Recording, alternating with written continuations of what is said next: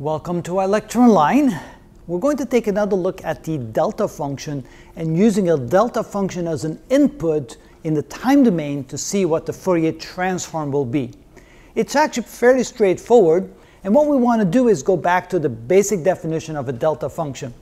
So if we have an equation, f of t, any equation, and multiply times the delta function of t minus t sub naught dt, and we integrate that from a to b, ensuring that a and b are on both sides of the delta function, then the result of that integral is the function centered at t sub naught, with t equals t sub naught. And so if we apply that to the equation that we use to find the Fourier transform, and you can see here that this would then be the input function, so the impulse input function will now be a delta function, and here we have a picture of what that would look like.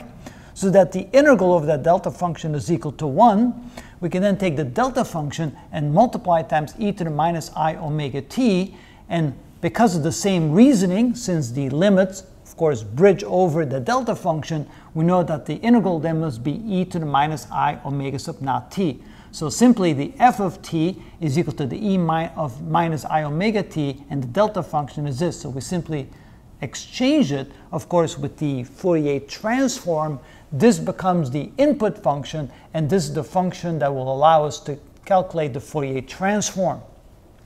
So using that as a basis, we then go ahead and imagine that we have an impulse function that is a delta function like this. So we can then take the Fourier transform of that function. It will be the integral from minus infinity to infinity of the delta function of t minus t sub naught times e to the minus I omega t, which then simply becomes e to the minus I omega sub naught t.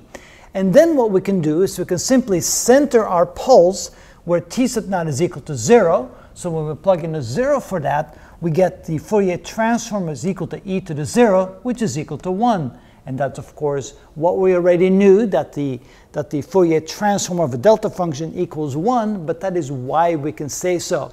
And so if we then center t sub naught, if we make that equal to 0, when we move this pulse over to the vertical axis, then the Fourier transform becomes equal to 1.